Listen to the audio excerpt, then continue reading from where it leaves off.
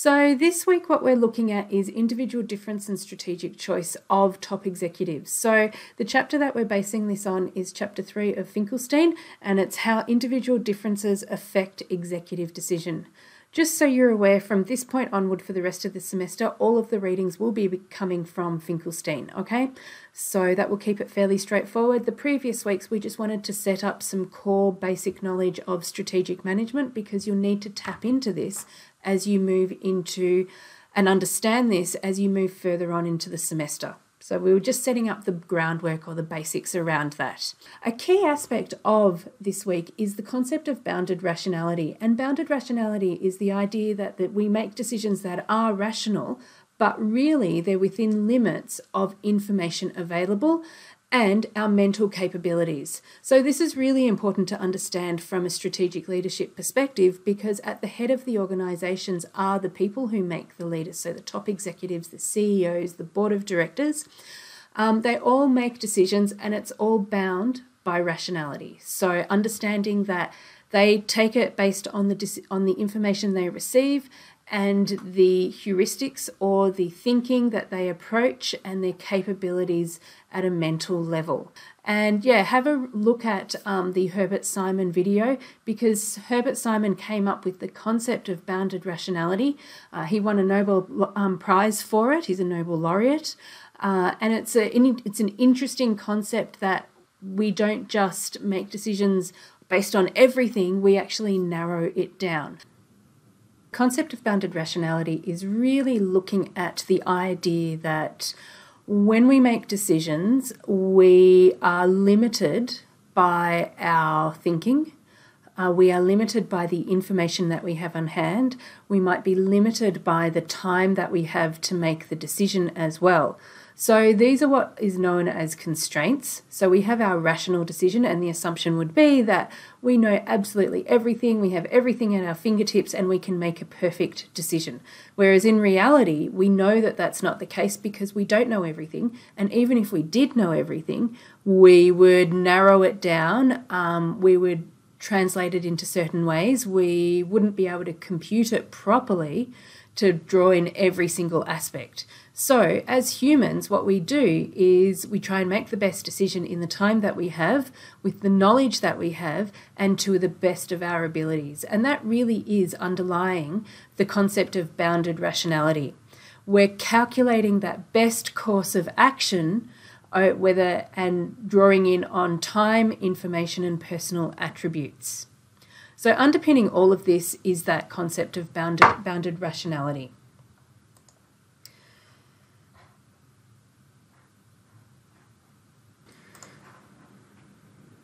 So when we're looking at strategic choice for top executives under the concept of bounded rationality, what we're really trying to do is understand the lens through which our top executives make decisions. So what you can see here is a model that basically looks like a funnel. And at the one end, we see the strategic situation. And this is all the different aspects that they should be taking into account, or that occurs, that can influence the decision-making and direction of the organisation. Within that, if you see executive orientation, that is basically the internal or the person elements of the person making, or the top executive making the decision. So it's broken up into two parts. The first is the psychological factors, and a key aspect of that is around values. The second part is the cognitive model. So what kind of model do they adopt when they're thinking? And then third, what is the style? What approach do they take to thinking and decision making? And fourth, what is their personality? So their personality might tap into things around risk. For example, are they averse? Do they embrace it? All of this can come into play. Then we've got the observable experiences down the bottom, and this can be things like, well, their age. If they're a young CEO, they may not have the same experience as someone who's been in the job for 20 years. So how long they've been doing the role, where their experience comes from. So do they come from a financial perspective, or a marketing perspective, or an IT perspective? This can all influence the way they approach decision making from a bounded rationality perspective. Other factors can include their formal education and also their background in terms of their function, what they did previously, which I've mentioned. And then there are also a number of other factors as well. So gender might even play a part in this, or other diversity issues. This then means that as part of the filtering process, when they're taking the information at hand that they need to draw on, when they're bound by perhaps time as well and how quickly they can get all this together and make the decision, and as well as their own mental capabilities, this limits their field of vision. So if they had a finite amount of time, for example, then they could draw in all the strategic situation, but they don't have that, or it may not be available. If, for example, their mental capabilities limit them from viewing from different perspectives, they may only stick to one path. From there, they've chosen their selective perception. So they've gone, this is what I believe to be true. They've made an interpretation of it, which turns into their reality. So what happens is, because people view things from their perspective, that becomes their reality, or their way that they have made sense of a situation. So this concept of construed reality is that we may all be looking at the same situation, but from different perspectives based on our background, based on our viewpoint, based on the information that we've had at hand. This then leads into the choices that are then made by the top executive and also their behaviour. So how do they act in situations? How have their decisions or their choices been made?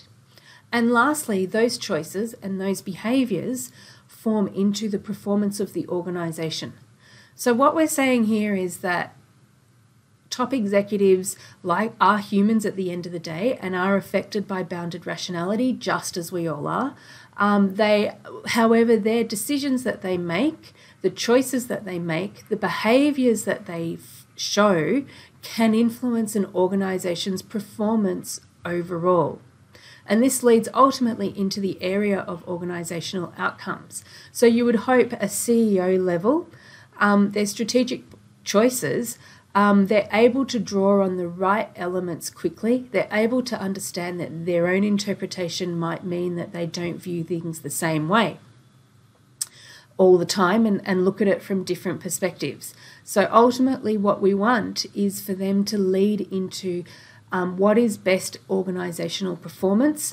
How can we understand how a top executive's decision-making process under the rules of bounded rationality actually narrows down the situation and can ultimately affect organisational performance. What's important to note around the filtering process is that we see this as a very linear process when it's discussed in the textbook, when you see it on this slide, for example. But what can actually happen is the field of vision, which is limited and specific focus of attention, and the networks of contacts, so things that they draw information from. The selective perception is what they actually notice out of that. So, for example, we often notice things in the world once we've started talking about it. So similar kind of thing. And interpretation is how we make meaning around it. This can actually change in order. It doesn't always need to be sequential. You might have a selective perception and then go back to your field of vision as things change, and then that ultimately changes your interpretation. So this filtering process, don't take into account that it is exactly as you see it in a linear process, but it can change, it can evolve and move around. All of this actually leads to the concept of the construed reality. So it may not, a top executive's perspective of construed reality, so this is the way they view the situation, may not actually be based on complete analytics, data, facts. It can also draw in intuition. It can also tap into the concept that their view is the right view, and therefore want to discount other perspectives or other insights as well if they've got the evidence to support the path that they want to follow. So therefore, if we really want to understand the decision-making process with organisations, the performance of the organisations, and ultimately the strategic choices made, we really, really do need to understand the top executives and how they approach these aspects. So when we're doing understanding the strategic choices, understanding how strategic choices and organisational performance is made, a key part of what we need to look at in a top executive is their executive orientation. And there are two aspects to that. The first one is the psychological properties that they have. And an example of this is that, say, for example, the CEO likes to know everything, likes to monitor and control everything, then therefore they're more likely to centralise services within the organisation so that it runs through one central peer as opposed to have multiple groups and units, that it is not as cohesively contained. So that can really affect what the top executives' preferences and what their values are and what drives them, even their ego and their sense of achievement, can really drive how an organisation is structured and therefore ultimately the way in which they perform. So the second aspect is the observable experience, and these are things like the tenure of their CEO, or their role in a CEO position. These are the work experience that they've had and the background that they come from, their educational experience as well, and also what's occurred in their past in their careers. So for example, we know that if they've had experiences previously where they've taken risk and it hasn't been successful, there's a good chance then they will actually exhibit risk-averse behaviour within their top executive role within the organisation, which will ultimately influence the way they approach decision-making and the way that performance is measured. So they might go with a more slow and steady approach than trying to grab market share by doing things that are high risk. Another really interesting point around that is that when they're promoted from within, they're less likely to make high-risk decisions than when they are brought in from external, and they'll make those decisions and make those moves much quicker. Okay, so there are three key aspects to psychological characteristics that we're going to touch on. The first is executive values. The second is cognitive models, and the third is personality. All of these aspects combined will influence the way the top executive or the CEO makes the decision that they make and ultimately drive organisational performance. Values are a really interesting area to look at because these are ongoing, they're long-term, and fundamentally, even if they don't currently stick to the values, this is something that the top executive actually aspires toward. So what happens is an executive basically implements their course of action based on their value preferences. So if they are collectivist, for example, we're working together in multiple elements, then they will make decisions that lean toward that. Where they're into power, they will make decisions that lean toward that. So it's really important to understand that there are multiple dimensions of executive values, where we need to understand the background of it. So what is the value? Then where does this value come from? What has driven the decision to focus on this value by the top executive? And then third, what kind of values are there, and whether it's collectivism, rationality, novelty, duty, materialism, and power. All of these and the combination of how these work together can have a solid impact on strategic choice, which, as I keep mentioning, goes back to the way that the organisation performs. So if we look at each value dimension a little bit closer, collectivism is about working together. It's about looking at humankind and social systems and respect for all people. So often corporate social responsibility strategies stem from collectivism traits that a CEO might have. The second one is rationality. To what degree do they make decisions without letting emotions come into play? Are these logical decisions as well? The third one is novelty, and novelty is where they value change, they value new, they push things, they innovate, they like to see what they can do, and then, if it doesn't work, they'll pull it back, but if it works, they'll adopt it moving forward. So there's a degree of risk involved with novelty as well, but they like seeing what they can do and how they can extend it and do it differently if possible. Duty is all around obligation and loyalty. So some organisations, particularly in family-run businesses, they have large loyalties to their workforce and to each other, and this can often drive the decision-making and the strategic choice because they think of it within context of where does their duty lie, what do they need to reflect on and protect or look after. So that's why when family businesses have to let go employees, that they actually find it a bit harder because they treat everyone as family.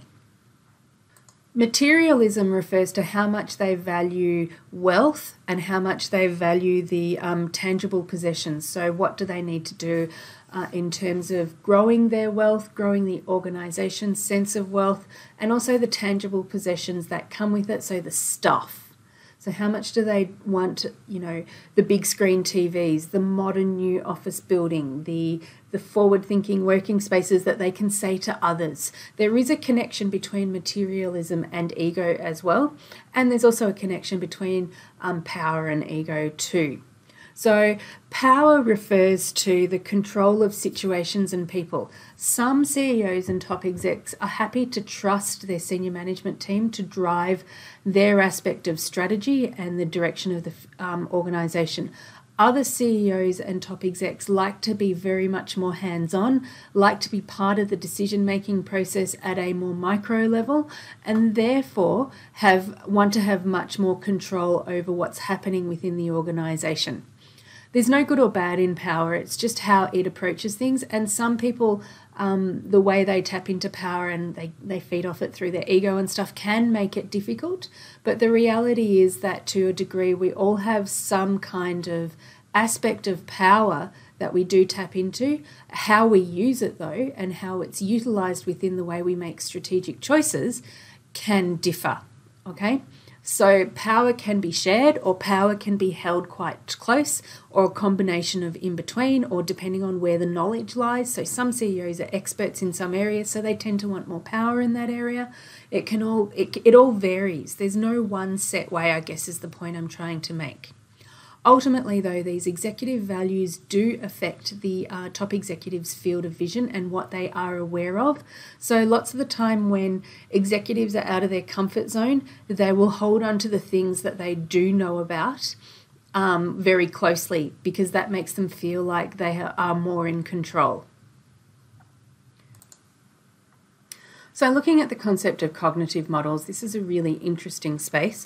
Basically, it's trying to understand how the decisions are made, how the thoughts are processed within someone's mind, and also they're trying to understand where does the concept of bounded rationality fit into all of this, as well as how does biases and heuristics play a part. So biases are things that we tend to believe, and therefore it can cloud our vision. Heuristics are mental shortcuts that we take in order to get to a quicker decision. So for example, on a really, really simple level, we tend to use habit a lot when we go grocery shopping and we buy the same brand of milk, for example, all the time because we trust it, and therefore that's our mental shortcut, our heuristic. Whereas biases can range across a whole bunch of different things, and we can show we can have biased behaviour and make assumptions based on our biases, which can then cloud or influence our decision. There's hundreds of different kinds of biases out there.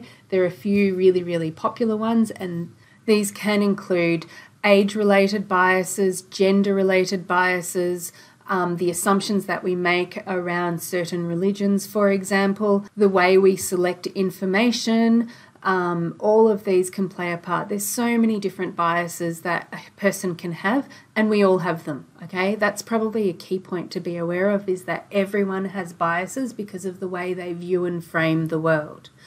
Okay, so moving on from biases and heuristics, let's look at, there are three different aspects within a cognitive model. And the first one is the cognitive content, and this is basically what the executive knows. So what information do they know? What is their knowledge? What do they draw on in their minds? What have they remembered? What do they know? The second one is the structure, and this is the way that their thinking or their knowledge and beliefs are arranged in their mind. So how do they put things together? How are ideas connected in their head? What kind of process or logic or structure do they put into play? And the third one is the concept of executives' cognitive style. And that looks at how an executive's mind works. So what aspects do they tap into, or how do they approach certain activities? One size fits all kind of model. This varies from person to person. It's more about having the parameters in play to understand how these top executives actually work through strategic choices and decision making. So it's a fairly complex phenomenon after all. Our brains are amazing. The way we think about things is really amazing. So no surprises there. So something I would like to draw your attention on in regard to cognitive style is the 4 types of executives, table 3.2 from page 67 of the textbook. And this really looks at a mode of judgment, so whether they are thinking or feeling, and also their mode of perception, so how do they view things, whether it's sensation or intuition. So based on that, you can come up with different cognitive styles of a top executive. And that includes having a coaching style, having a visionary style, having an administrator style, and then having a strategist style. Okay, and we can loosely put CEOs based on their profile of the previous things into one of these styles. Okay, so the last thing I want to touch on before we finish up the video is around executive personality. And we can break it down into 3 key parts. The first part is charisma, the second part is locus of control, and the third part is the positive self-regard. So when we do this, we don't look at them inherently as separate aspects per se, but really it's how they combine together that create the personality of the executive overall. There are other aspects of personality that come into play, but research has found that these 3 key areas are the most important. There's been a lot of research done around the concept of charisma within leadership and executive strategy, and that's a really interesting one because, once again, it can extend the boundaries of an organisation, it can extend the profile, it can also mean that the organisation is very much an extension of the leader and vice versa. So a classic example is where Steve Jobs had a lot of charisma, whereas Tim Cook doesn't have the same level of charisma, so he can't draw on that as much. Charisma can help you or help top executives getting their way and getting people to work on what they want to work. So they can switch, it's almost like a charm, or they can really connect on what feels like a personal level, but for them it's just about working through with other people. So they do try and connect at a personal level. So the locus of control can also play a key part. So some top executives may see that there is a lot of things outside of their control, therefore they can't influence or change. Whereas others can see that, well, actually there's a lot within my control that I'll be able to drive the direction of. The ones who have that kind of internal orientation will actually generally have a higher performance than an external orientation. And the last area is positive self-regard.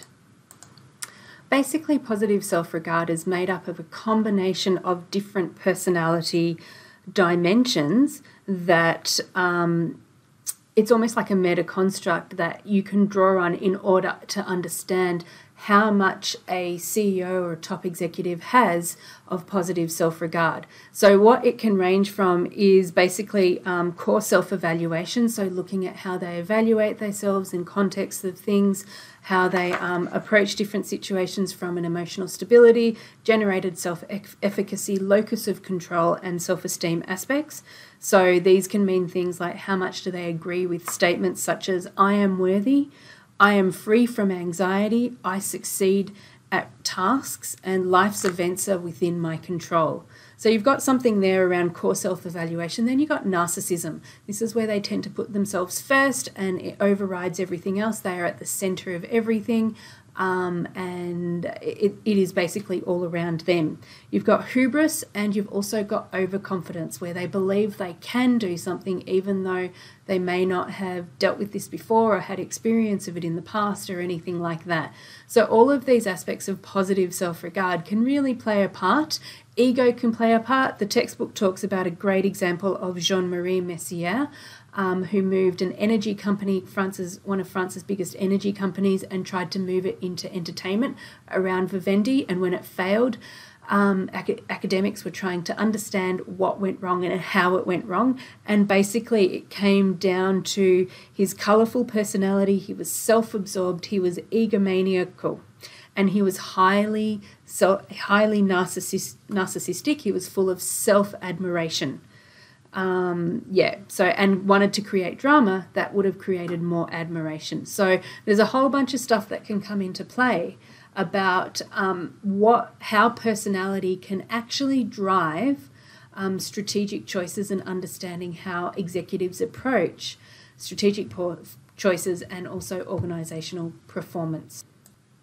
Okay, basically to summarize, what we've been talking about in this lecture is how the individual aspects of a CEO or a top executive can actually influence the way strategic choice and strategic management occurs within an organization and ultimately lead to the level of strategic performance that they achieve.